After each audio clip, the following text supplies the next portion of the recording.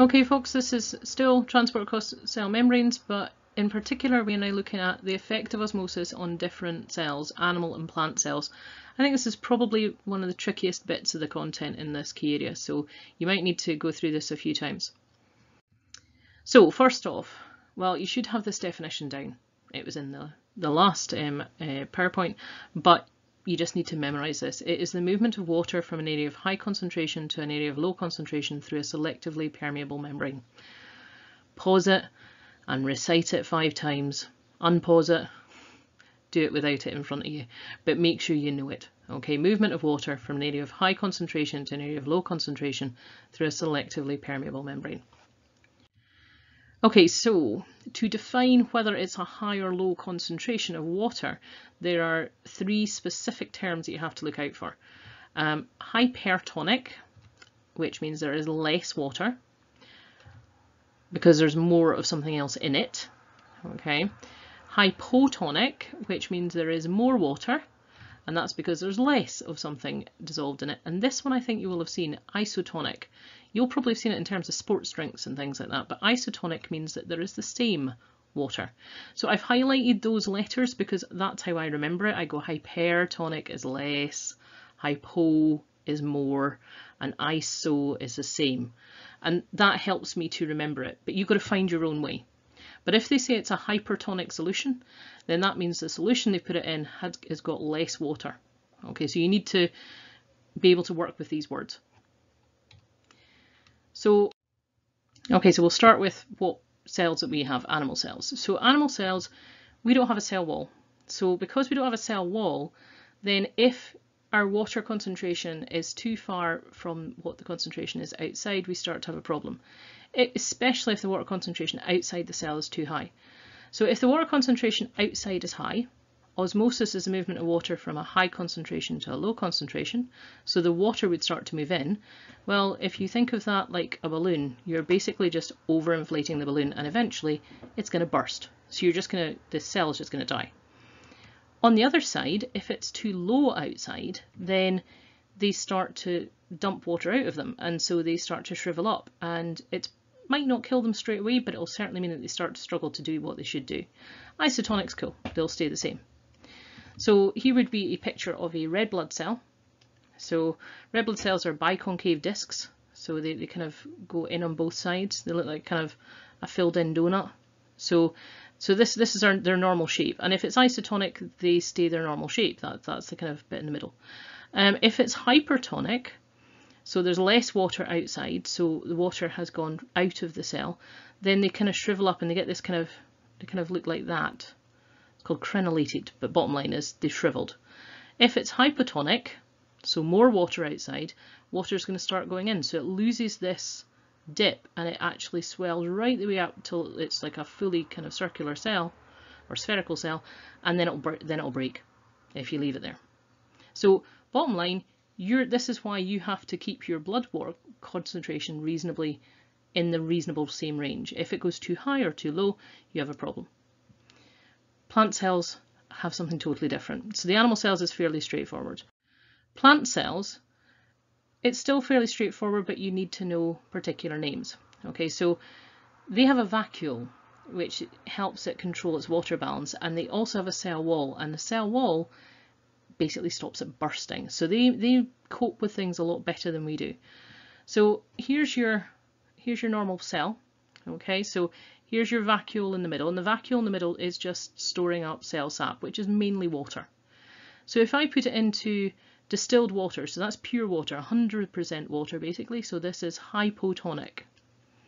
Now all that happens to the cell there is, so water starts going into the cell, so it's flooding into the cell by osmosis, and you'll notice the vacuole just gets bigger, and it pushes the cell membrane right out to the edge of the cell wall, and the cell wall even bulges out a little bit, but this cell does not break, it just bulges out. Okay, this is called a turgid cell.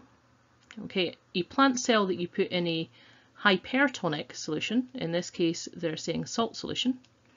So what happens here is the water starts going out of the cell, and as it goes out of the cell, the vacuole gets smaller, And the cell membrane, you can see it's starting to fall away from this. It's still anchored at various points around the cell wall, but it's starting to fall away from it. And the cell wall, this looks pretty straight, but sometimes you see it kind of sagging in just a little bit. But it's not actually totally lost its shape. This is called plasmolysed. So 2 new words, turgid, plasmolysed, as well as your hypotonic and hypertonic, and you need to be able to describe it in terms of the vacuole, so like what happens to it, the cell wall, and the cell membrane. So you have to describe those 3 parts.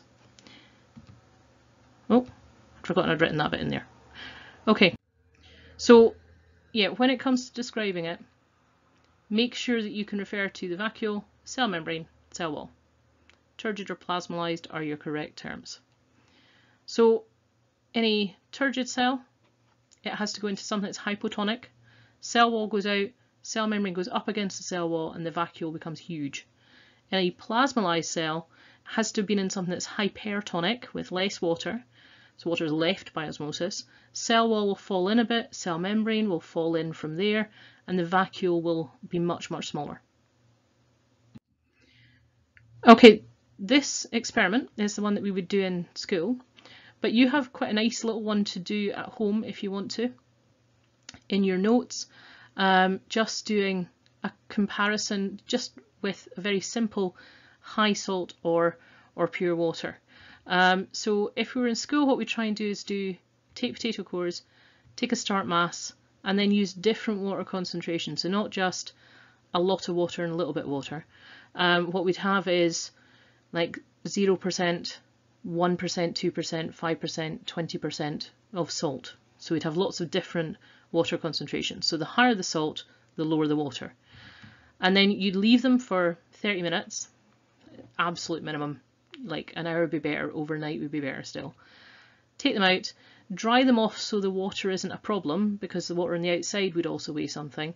Reweigh them, and then you work out the percentage change in mass. Now you have to do percentage change because they don't always start at the same mass. And then we would do a graph of mass against water concentration.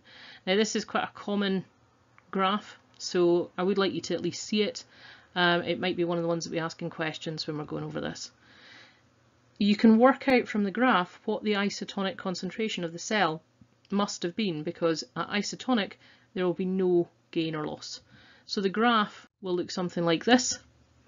So up the side we've got our percentage change in mass, and along the bottom this is increasing sugar. So if it's increasing sugar, what that means is decreasing water concentration. So this is actually a very poor graph, that should have been at 0. So at 0 sucrose, which basically means 100% water, you'll notice you've got quite a big percentage increase in mass. And then we increase the sugar, so decrease the water, and you still got an increase but not as much. By the time you got up to 0.4, you'd actually started to lose mass. So between 0.2 and 0.4, we must have crossed over from this bit here where it's hypotonic, more water, so it's gaining water, to 0.4 where it was starting to lose water, so it must have been a hypertonic solution.